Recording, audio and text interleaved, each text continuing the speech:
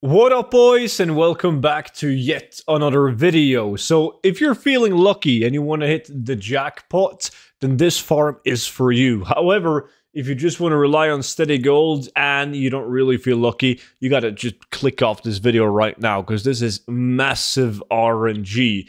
And the item of interest that we will be farming is this bad boy right here, the unknown archaeologist hammer. Look at the image to the right side. It's basically just a giant mace. But the cool thing about it, besides from the fact that it's just a giant club, is the fact that it has a unique appearance. There's not a single item in the game with the same appearance, and therefore it holds a significant value on the auction house. Now, the reason why I wanted to make this video, because I did make a video on this many years ago, is because while doing my live stream where people farm different dungeons trying to beat each other and whoever farms the most gold, we had this lucky guy right here, a Speedy Foog, who managed to get 2 of them in an hour, which is insanely hard to do, and I'll explain why in this video. Before we do that, though, big thank you to all of you guys for the support on the 0 to 10 million gold guide. Really do appreciate it. If you haven't picked it up already, make sure to use the discount code dragonflight and you'll get it for 50% off. And it's over 180 pages with the best gold making tactics and methods that I personally use. So once you get the book, it also comes with a lifetime of free updates, meaning that whenever there's a new patch or even a new expansion, I just update the same guide and I send the updated version to you.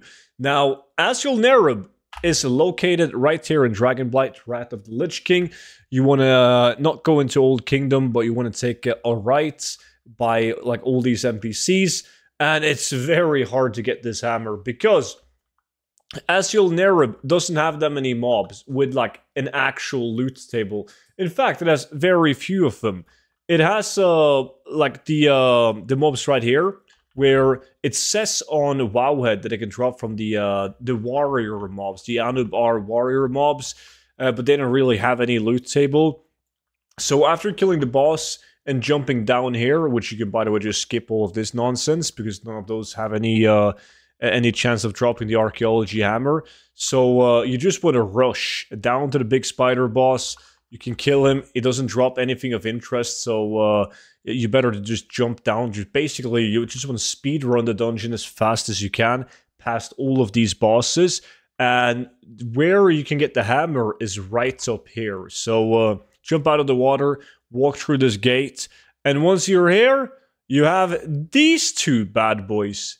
The Anub Prime Guards. Yes, these 2 mobs right here has a chance of dropping the hammer. And that's why I said it's a very different farm from lots of farms. Like, there's very few mobs in the dungeon in the first place, and there's very few mobs that actually has a loot table. So you want to kill those 2, finish off the boss just so you can get past him and you can exit the dungeon behind him. Rinse and repeat. Big RNG, but possibly a big payout, though, if you're lucky enough to actually get the hammer. And with that being said, that was pretty much it for today's video. So thank you all so much for watching, as always, and I will see you all back in at tomorrow's video. But until then, bye-bye.